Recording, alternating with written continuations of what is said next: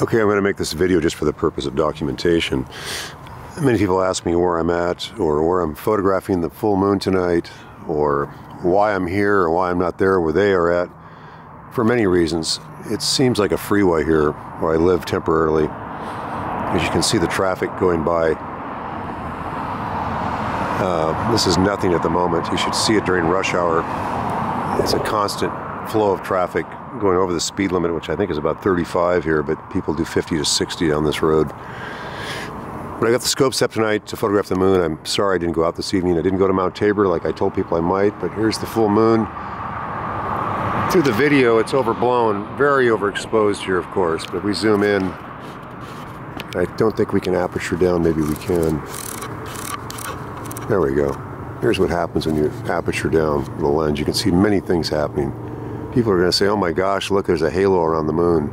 Well, they're probably right.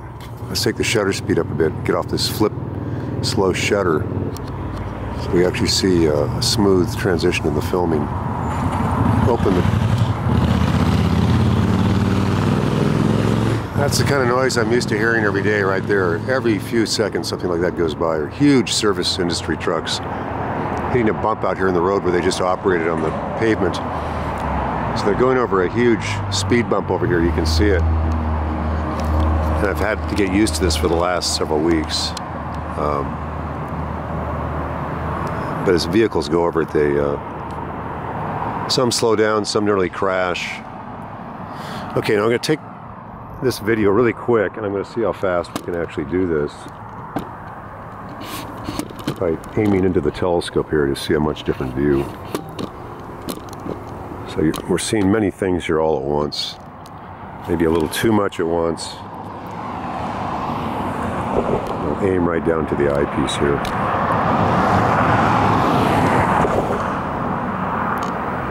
It takes a few seconds to get it actually aligned. This is not the way I would normally do it. Have it all set up. Aperture down, proper exposure, f8, maximum sharpness. And since we're shooting at ISO 400, it's a little too bright, so we're taking it down here to show the details, and maybe realign just a bit by raising it in the eyepiece here. We're going to take it up a little higher. It's not rising that fast. There's clouds going over it, you can see now a little bit, and maybe that's anomalies in my own eyepiece on my telescope, I'm not sure. Okay, so there it is. And there's the difference. And then we can zoom in even closer. We can get even, this is the lowest power eyepiece you're looking at too. So you're seeing the moon about as small as we can get it in this telescope. So people don't understand, they're shooting through a telephoto lens in their little pocket cameras. They think, oh my gosh, look, I'm seeing craters. Oh my gosh, I'm discovering things. Well, they haven't looked through a telescope yet, so they have no idea. When you can get this close, and this is just the low power eyepiece, you can put it on a high power eyepiece and everything changes, of course. Maybe we can do that here while we're rolling the video. I'll try that.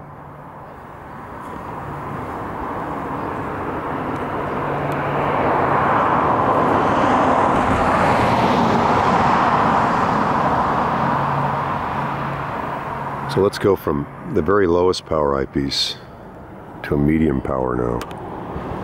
Just going to lift it out of the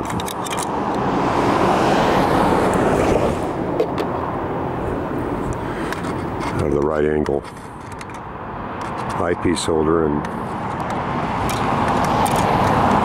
changing from about a 32mm eyepiece to about an 11mm, which will take the magnification to about triple what we were just looking at. Now you're not going to see the whole surface of the moon through this higher powered eyepiece, so we're focusing down here in a much smaller area of the moon.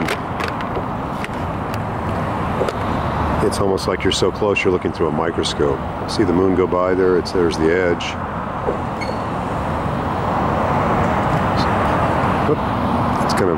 We're getting a little bit of a backlash here on the motor.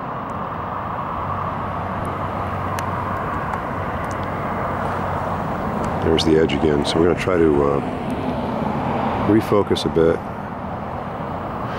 Take the shutter speed down a bit, give it a little brightness.